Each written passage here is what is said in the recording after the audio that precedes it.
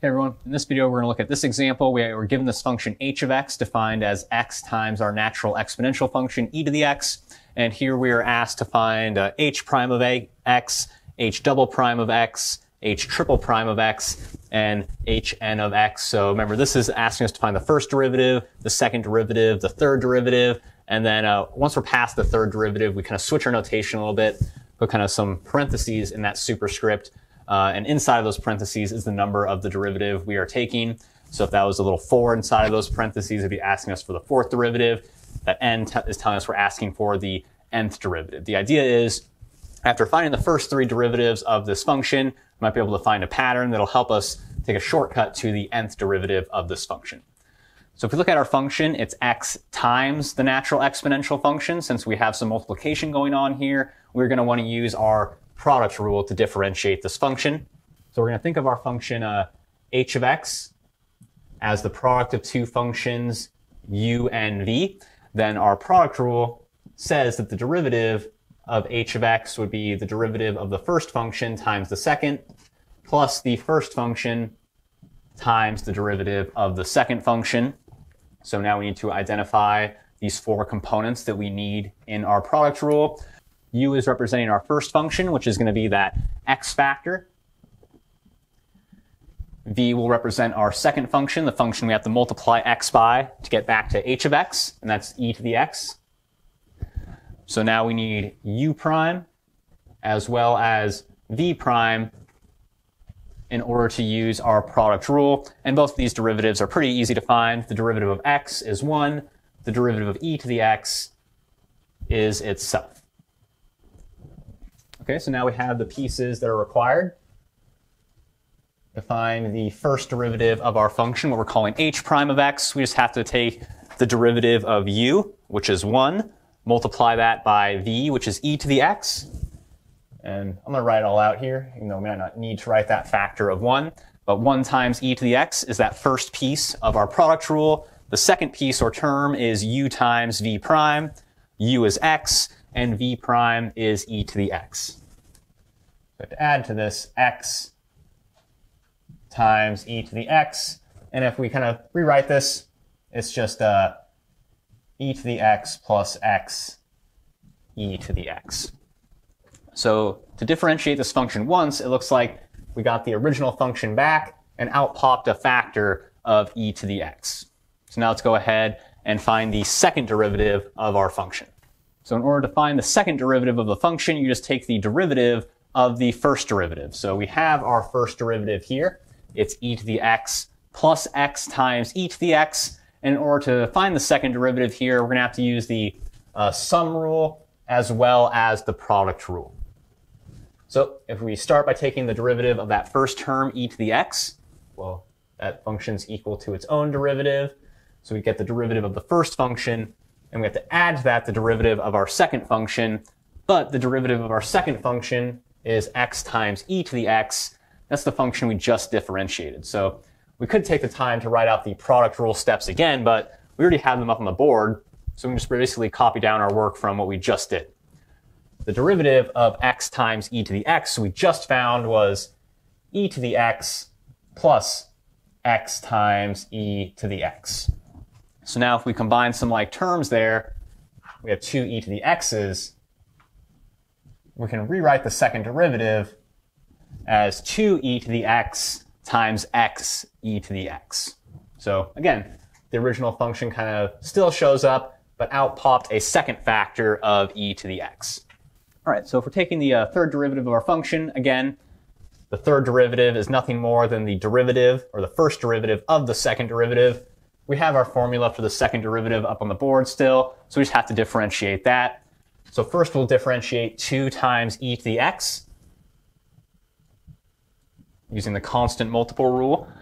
Now using the sum and difference rule, we have to add to that the derivative of x times e to the x, but in the last 2 examples, we've kind of already differentiated that function, x times e to the x. We know it's coming. The derivative of x times e to the x is e to the x plus x times e to the x. Well, now if we combine our like terms again, what do we end up with? Well, 3e to the x plus x times e to the x. And so hopefully after taking the third derivative of this function, we can start to see the pattern that is emerging. The first time we differentiated x times e to the x, what happened? We got the original function back and out popped 1 e to the x. The second time we differentiated our function, or looking at the second derivative of our function, the original function comes back, but we get 2 copies of e to the x. What happens when we differentiate our function 3 times over? Well, we got the original function back, and we got 3 copies of e to the x. So the pattern that we're kind of seeing here is whenever we take a derivative of this function, we get the function back, and out pops a certain number of e to the x's. The number of e to the x's we get corresponds to the derivative we are taking. So if we want to find the nth derivative of our function, well, we're going to have n copies of e to the x, right? 1 copy of e to the x pops out each time we differentiate, and we get the original function back. Hey everyone, we got another product rule example coming at you in this video. Here we're given the function defined as y is equal to the cube root of x times the quantity x minus 1 over x. And here we're asked to evaluate dy dx at x equals 8. So we're trying to find the value of the derivative of this function when x, or the input, is equal to 8. So the way the function is written is as a product, so we're going to want to use the product rule to start finding our derivative. So we have to identify these functions u and v to get started with. U is going to be that function that is our first factor, the cube root of x. Here I'm going to write that as x to the 1/3 to make finding its derivative easier. And v, well, that's going to be our second function, the one inside parentheses. That's going to be x minus 1 over x. And I'm going to rewrite that 1 over x as x to the negative 1 to help us find its derivative. So we're going to use just the power rule and maybe like the sum and difference rule to find the derivatives of these pieces we need. U prime is going to be 1/3 x to the negative 2/3. Just using the power rule, bring that exponent down, then decrease it by 1. And v prime, well, that's going to be equal to 1 plus x to the negative 2. And so now we have the 4 components we need to use our product rule and find the derivative of y with respect to x. But I want to do something a little bit different in this example. Instead of kind of multiplying all these gross functions together to get a formula for dy dx, we're just going to evaluate our pieces at x equals 8, and that'll make it a little bit easier to put all these pieces back together.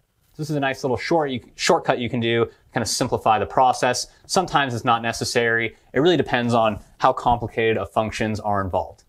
So let's see, if we find the value of these 4 components at 8, what is u of 8? Well, we got to plug in 8 into x to the 1/3. That's taking the cube root of 8, which is equal to 2.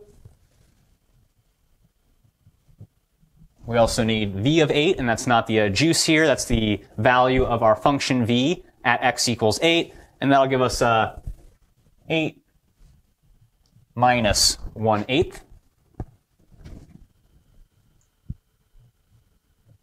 The other 2 pieces we need are u prime of 8 and v prime of 8. So let's go ahead and evaluate those now.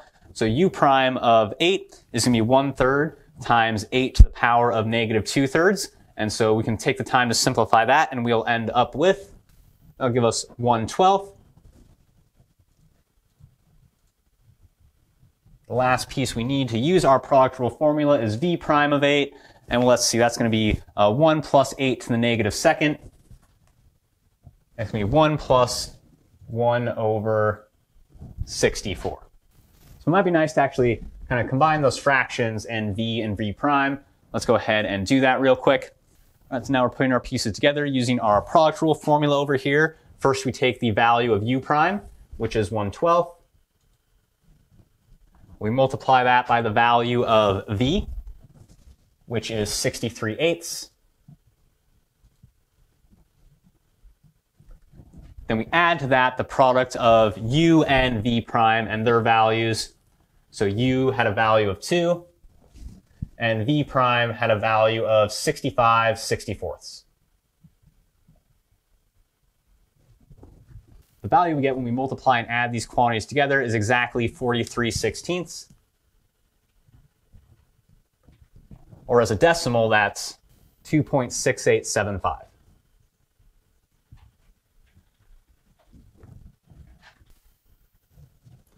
So that is the value of the derivative of this function at the x value of 8. And here, the point was to kind of see that we don't have to actually put all the pieces together in this algebraic formula in terms of x. We can evaluate the pieces at the x value of interest and put those together instead. That'll save us a little bit of time in certain cases and also reduce the chance that we make some kind of little computational error.